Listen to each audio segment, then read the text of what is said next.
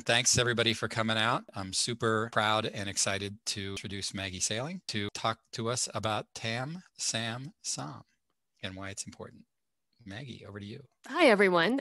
Thanks for joining us tonight. We did call it a sip and learn, so I hope that each one of you has something to drink, which will make this more enjoyable.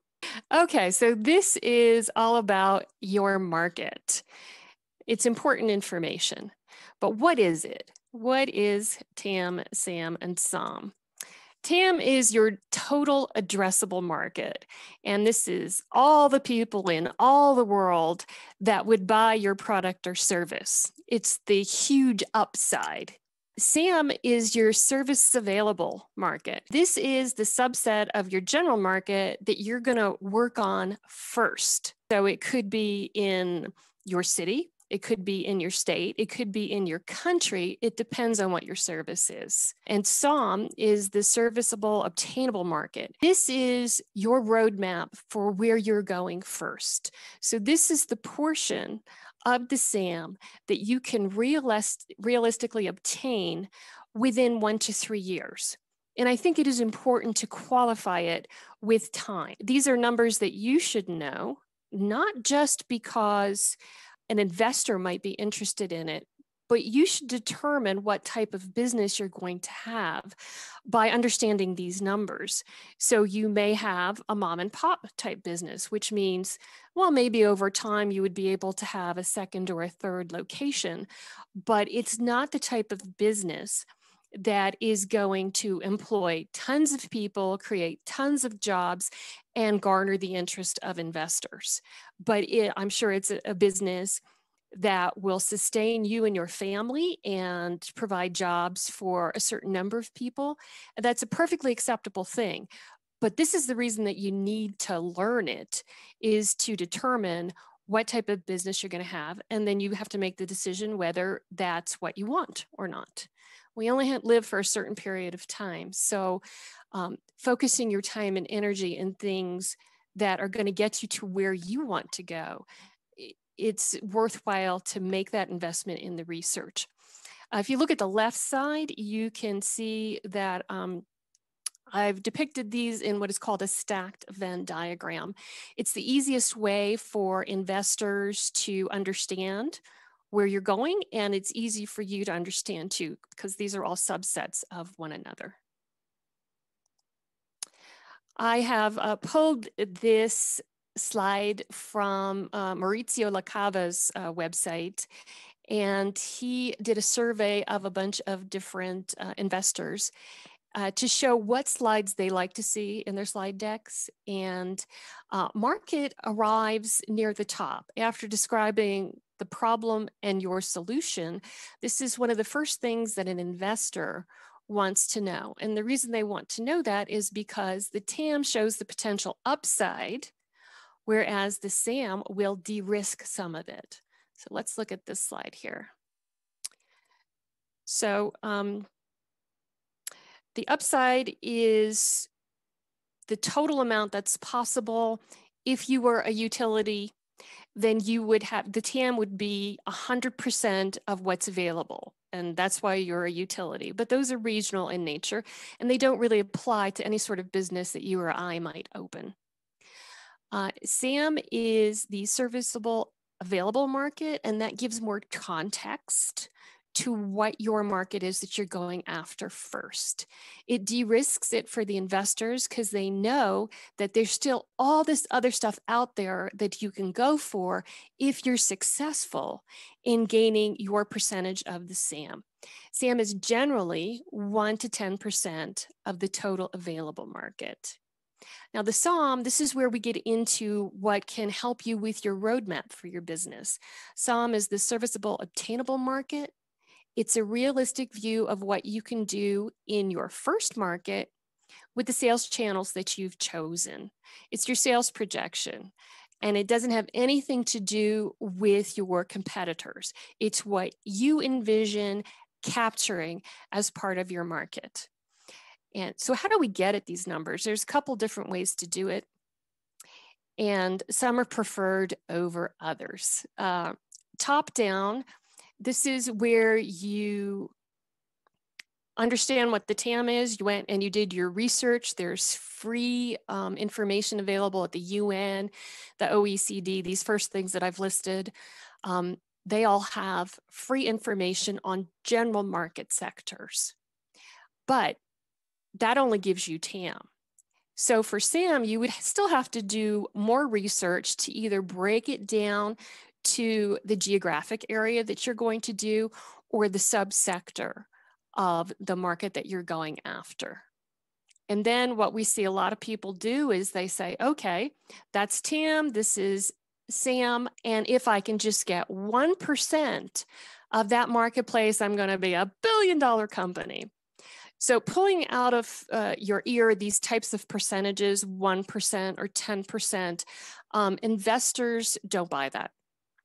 And neither do I. So when I see that, I understand that the person really hasn't done the research that they need to do.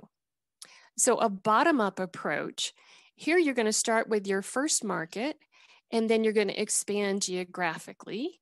It requires you to do customer research. So bottom up, let's say that we're going to have a fast food restaurant, and we're going to open in Reno and Las Vegas first. We can pretty easily get the fast food for all of the United States. We can pretty easily get the fast food sales for Reno and Las Vegas, combine them. And then we're actually going to figure out, okay, there's hamburgers, there's chicken, there's fast casual Mexican food. Okay, we can break it down further, but this is where we're going to actually do our own research. We're going to figure out which protein we're serving for our fast food restaurant. And we're going to do a survey of what currently exists for that.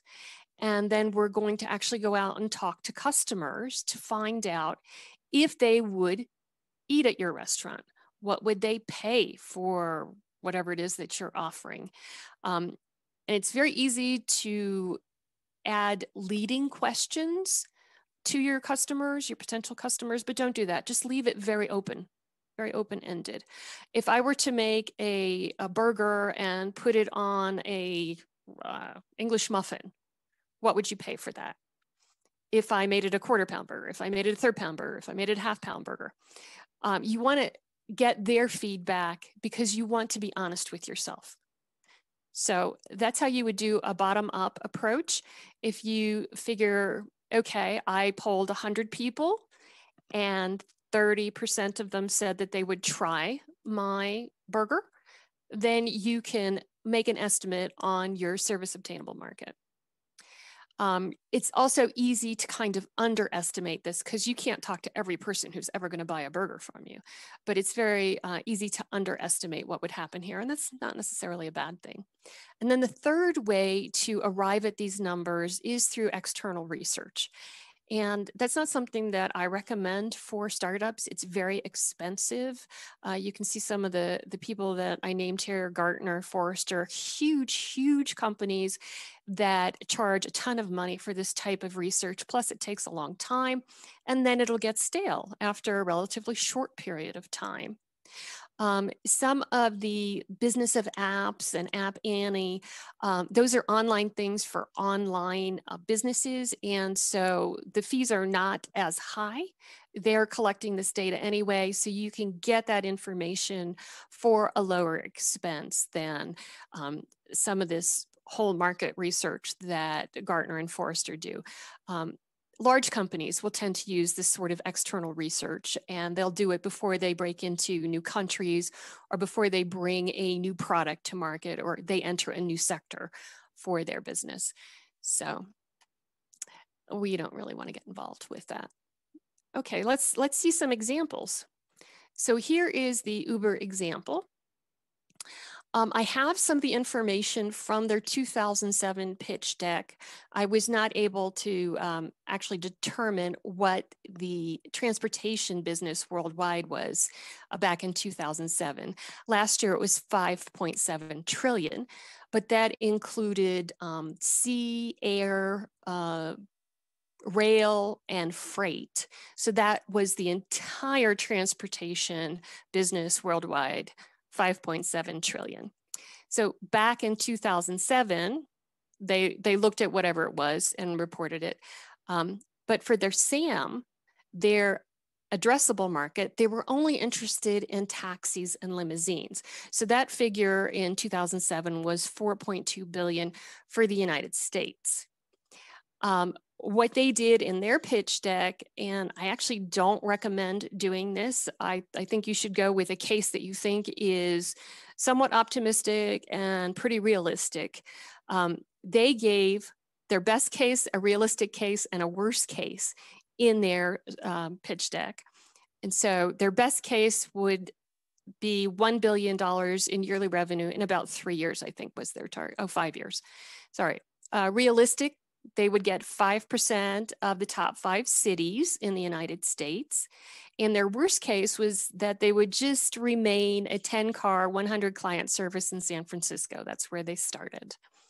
Well, we all know what happened with Uber. Their revenue in 2019 was 14.15 billion. Their current valuation was 72 billion. They went public. But since 2007, and remember, that's like 12 years ago, it takes a lot longer to build to a case where you're going to go to an initial public offering. And it took a lot of investment along the way. But they also added more services. So they went to Uber Eats and Uber X, Uber Freight, and Uber Mobility, which I believe are their scooters and things like that. So they really underestimated what they were going to be able to do. But who knew? Okay, Airbnb. Now, Airbnb started out as air mattresses in people's homes. So that's why it was called Airbnb. And they were creating this new marketplace. They didn't really know how to depict it. So they looked at the travel industry and they said, okay, there were 1.9 billion trips booked worldwide. And they figured they were going to come into kind of a lower end. So they looked at the budget and online trips, and there were 532 million of those trips. And they thought that they could realistically garner about 10.6 million for their kind of low end thing. And so they did their research on the amount of trips, but they didn't research what those things were worth because it didn't really apply to them. Instead, they knew they were going to do a fee per transaction, and they figured that the average fee for 3 nights at $70 a night was going to be $20. So they were able to extrapolate what their SOM was going to be at 200 million in 3 years. So they planned for 3 years out. So Airbnb went public December 10th of last year. They had estimated revenue in 2019 of 4.7 billion. And on their first day, they were up 112%, and they now have a market cap of 86.5 billion. They did suffer a little bit last year with COVID, of course, but they still managed to have some profitable quarters. So here is another way to depict a two-sided marketplace. A two-sided marketplace is difficult because you're creating something new. You're bringing different groups together, and you want to be in that middle channel where you're taking a percentage of the transaction that those two are doing. So this is from our friends at Boom Startup. They're an accelerator out of Utah. And for this example, they're doing clothing, and they're doing customized clothing on the internet. So they looked at these 3 different areas of the clothing marketplace. And so if we just look at the SOMs for them, they figured the SOM for custom clothing out of the global clothing market would be 32 billion. Custom clothing manufacturing in the US was at 27.4 billion. And they figured that to do it online, their current e-tailing would arrive at 24 billion through the internet.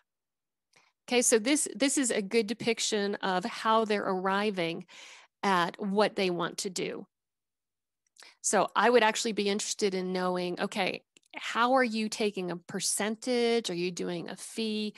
I think there's more information that we actually need on this slide, but at least it's one way to depict a multi-sided marketplace. Okay, here we have another example. This was a couple of guys that were starting a business, and I think they were going through Steve Blank's program. And so they were actually told that they had to go out and do market research. So their premise was, we want to take sports jerseys with famous players, and we want to sell them to a person for the season. So it's just rental. And so they wanted to, give the best players their jerseys to people who are interested in it. So their total addressable market, how big is the universe? But their universe, they were sticking just to the US, because the universe in other sports in the other parts of the world would be even bigger. So they figured that 150 million Americans watch the 5 major sports in some capacity. They were going to start with New York City. So they went with 11 million New York metro area people watch the 5 major sports. And for their on the ground boots research, they went to a Yankees game. And they talked to people at the game. They went in with the premise that the people who are most likely to be their customers were going to be season ticket holders, they were going to be men, and they were going to be under 30. They figured that they were the fans that would spend money on this type of a rental. And so in doing their customer research, they found that 11.7% of the people at a couple of games showed interest in doing a season-long rental. What they also found, though, was that it wasn't just season ticket holders that were interested in doing this. There were people who didn't have season tickets who would love to wear a jersey of their favorite player to the game when they went. So it would be a one-time rental. And doing it this way, they also found that women would be interested. So if they were making an event out of going to the Yankees Red Sox game, that they would want to wear their team colors, and they would both do it. The boyfriend and the girlfriend would both wear the shirts. So based on the research that they did, they took 11.7% of the 11 million people, and they came up with 1.3 million people. And during their research, they discovered that it was probably half and half. Half would buy a whole season-long rental.